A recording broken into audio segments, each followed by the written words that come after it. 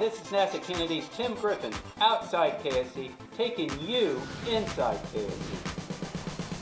The SpaceX Falcon 9 rocket and upgraded Cargo Dragon launched on the company's 21st contracted commercial resupply mission for NASA to the International Space Station on December 6. The rocket lifted off at 11:17 a.m. Eastern Time from Launch Complex 39A. The Dragon spacecraft autonomously docked with the Harmony module on the orbiting laboratory the next day. NASA astronauts Kate Rubins and Victor Glover monitored docking operations. Dragon carried more than 6,400 pounds of research and supplies to the astronauts on board. Also delivered to the station is the first commercially owned and operated airlock, the NanoRacks Bishop airlock. After Dragon spends approximately 1 month attached to the space station, the spacecraft will return to Earth with cargo and research.